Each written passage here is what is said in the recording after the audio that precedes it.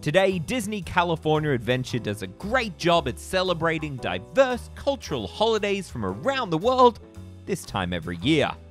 In the early, confused years of DCA's history though, seasonal holiday offerings were a completely different beast, containing some truly bizarre holiday decorations, downright strange costumes for Santa, and even a show so poorly received and impossible to see, it only lasted for a single season. So today, let's explore DCA's very first holiday season from 20 years ago. For Review Time, I'm Luke, and this is Disney California Adventure's peculiar first holiday season. It wouldn't be early DCA if their holiday celebrations weren't a bizarre mix of gaudy and outright ridiculous. All around the park, decorations were strung that at least tried to stay thematically consistent with the land they called home. In Bountiful Valley Farm, there were these utterly terrifying holiday scarecrows, Pacific Wharf featured corn husk garlands, and Hollywood Pictures' backlot celebrated with a giant Christmas hat on the water tower and a nice, traditional-looking Christmas tree slapped onto the concrete of the backlot, which may be the epitome of early DCA haphazardness. Over at Disneyland Park, you could meet the traditional red and white costume Santa, but that wasn't hip enough for DCA, where you could meet some weird type of outdoorsy Californian Santa who seemed to just wander around the park.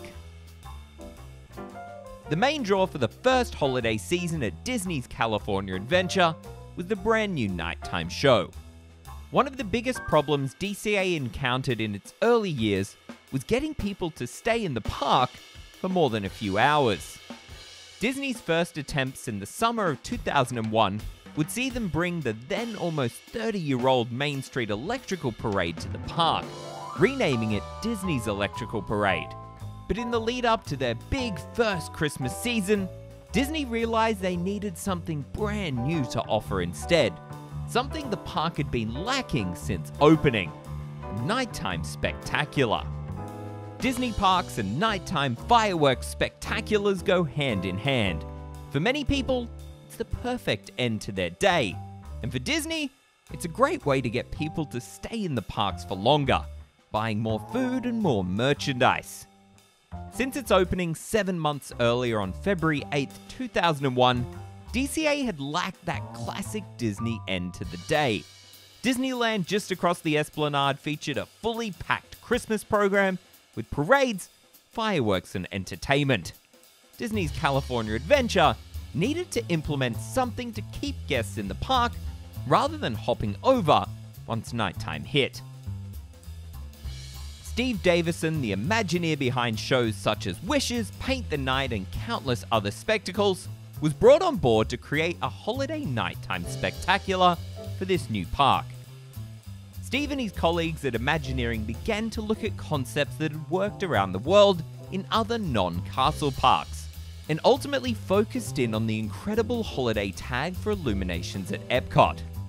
The DCA show design was modeled after Illuminations, using fountains and pyrotechnics attached to barges that would be brought out to Paradise Pier Lagoon in the afternoon.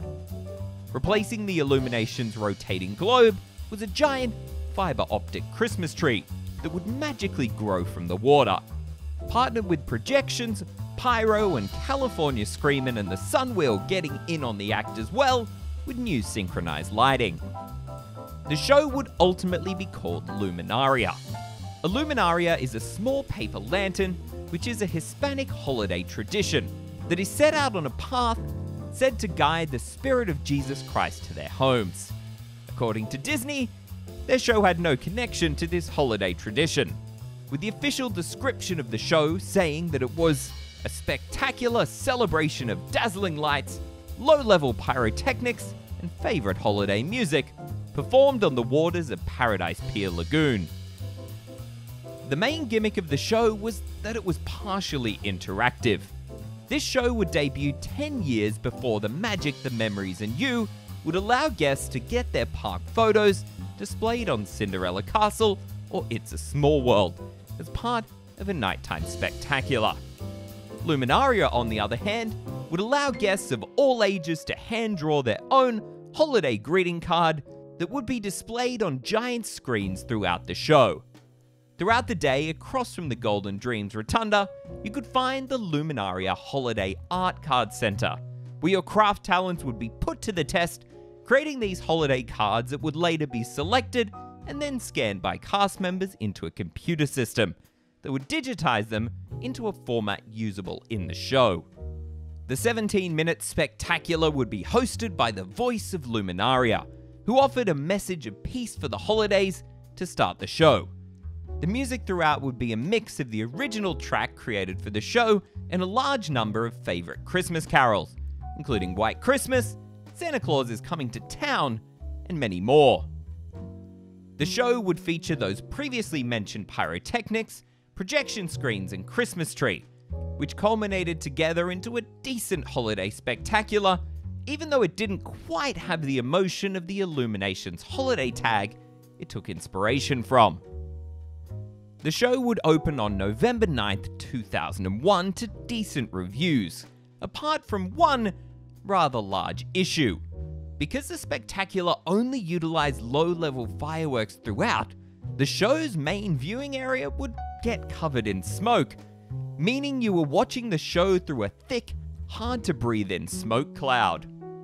Also, the fact that the show meant a number of Paradise Pier attractions had to close early wasn't a great look for a park that had way too few attractions to begin with.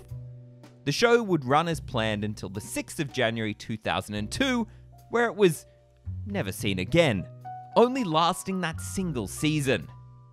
Ultimately, the fireworks lessons learnt in this show would be utilized 10 years later when designing World of Color for the same lagoon, with a big benefit of that show being how easily the infrastructure could be reused for holiday versions.